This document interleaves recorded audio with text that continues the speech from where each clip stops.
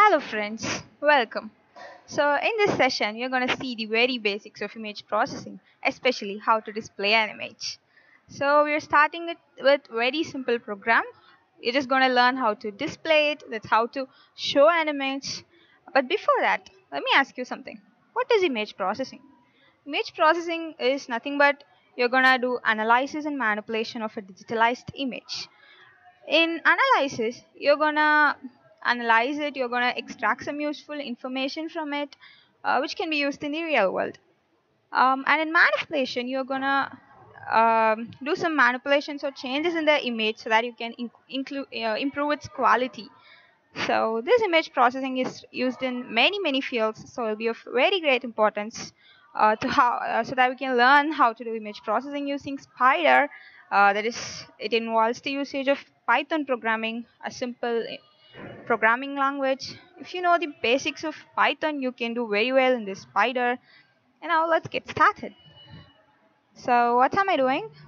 Wait, I not tell you something, right? So how do you get this spyder? You just have to install your Anaconda Navigator and you get spyder. So you just have to launch spyder so that you can get access to it. And you can see, now I'll explain you the code how I've written this. Import numpy as np, import cv2. These two lines, it tells me that I have to import my library files.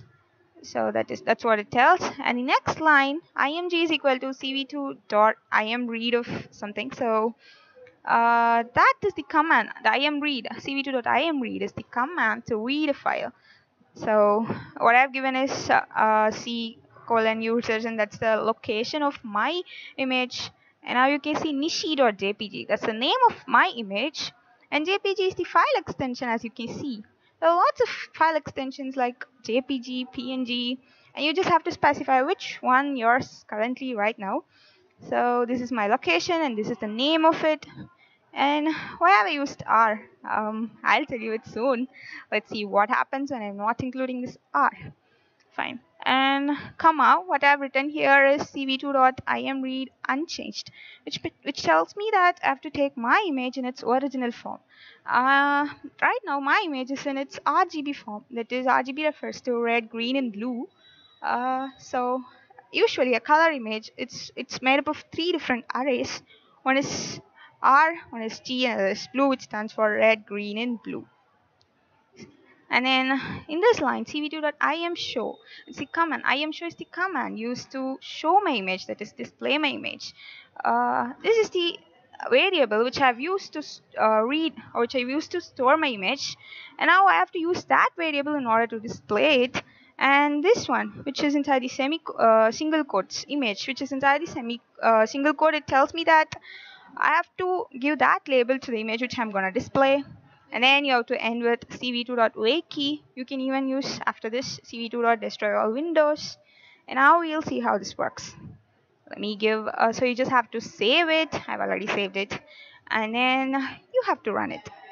So see, there's an error here.